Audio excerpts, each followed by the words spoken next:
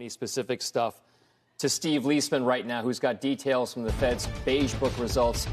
Steve, this is the look anecdotally at the U.S. economy. So what is the Fed and its member banks, what are they saying about the U.S. economy?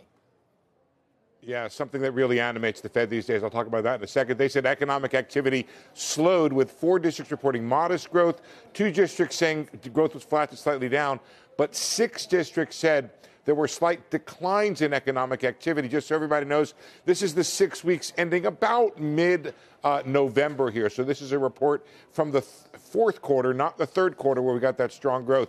Retail sales were mixed, with declines in durables like furniture and appliances. Sounds like that was very housing related. Consumers showing more price sensitivity. That's important for the inflation outlook as to whether consumers are pushing back on price increases. Travel and tourism was generally healthy. Manufacturers' outlook, though, it did weaken. Currently, it's mixed, but the outlook weakened, and demand for business loans declined, particularly for real estate. Consumer credit, though, remained healthy. A lot of talk about that, though some banks noted a, quote, slight uptick in consumer delinquencies. Not a big uptick, a slight one. Overall, the economic outlook for the next 6 to 12 months diminished compared to the prior report. On to the important aspect of the labor outlook. Demand for labor continued to ease. According to the reports from the districts, more applicants were available, retention improved, and there were reductions in headcounts, both through layoffs and attrition.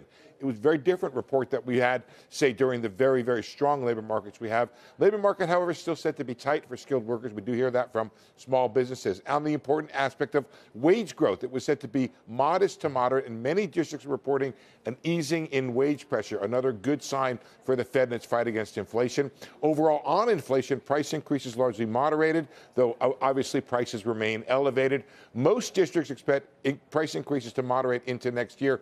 Dom, the way the Fed is running the show right now, they're kind of in a holding pattern, looking for a reason to go either way. And so, as you heard from my interview this morning with Richmond Fed President Tom Barkin, they're relying more and more on anecdotes like this.